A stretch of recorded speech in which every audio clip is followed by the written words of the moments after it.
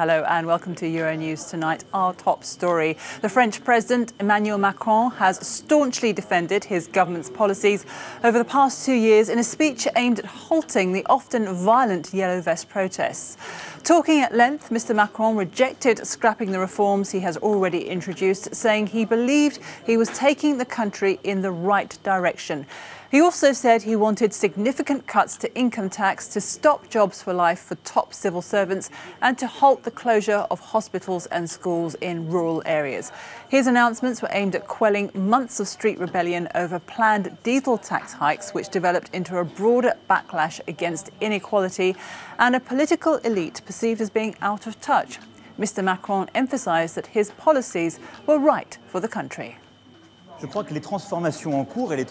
think the current changes and the ones we need to effect must not be stopped because they're the right answers to the problems expressed by our citizens, who are not fast enough in some ways or radical enough or humane enough. But I truly believe that the direction taken over the past 2 years is the right one. À bien des égards ont été justes.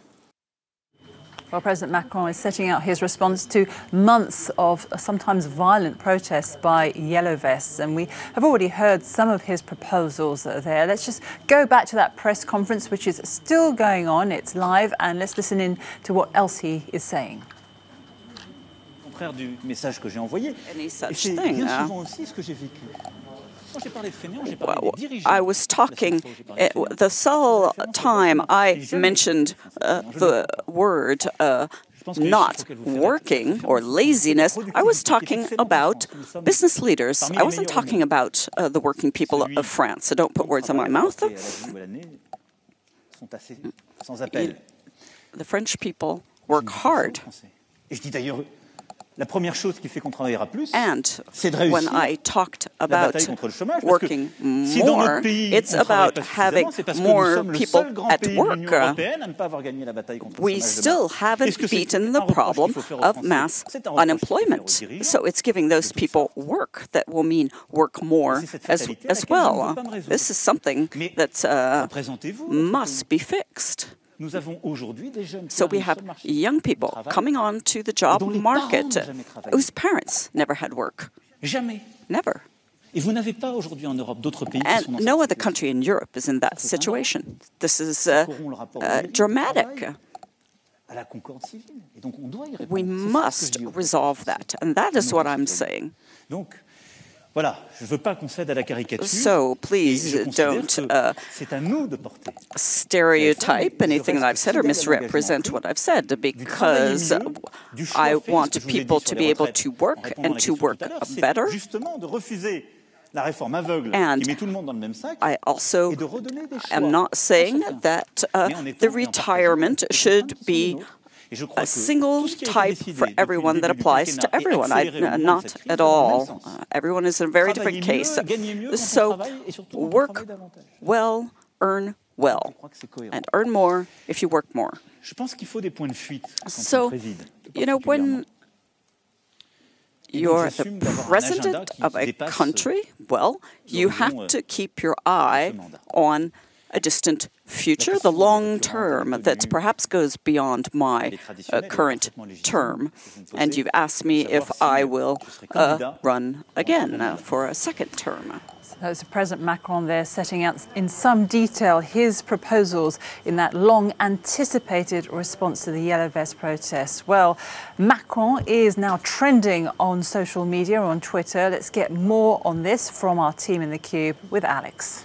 Jeanette, the president is still talking, and people are still talking. I think one thing that's really interesting from all this, Macron has shown himself to have, when he does speak, and especially at these debates around the country, he can go on for hours. And I think that is really helping the numbers we're seeing, pushing Macron into, these are the trends in France. The top 4, I believe, these are live figures from Twitter. Top 1 is a press conference. That's the hashtag that's being used by many officials. The second one is Macron at 6 o'clock. That's when he started, 6 p.m. started speaking.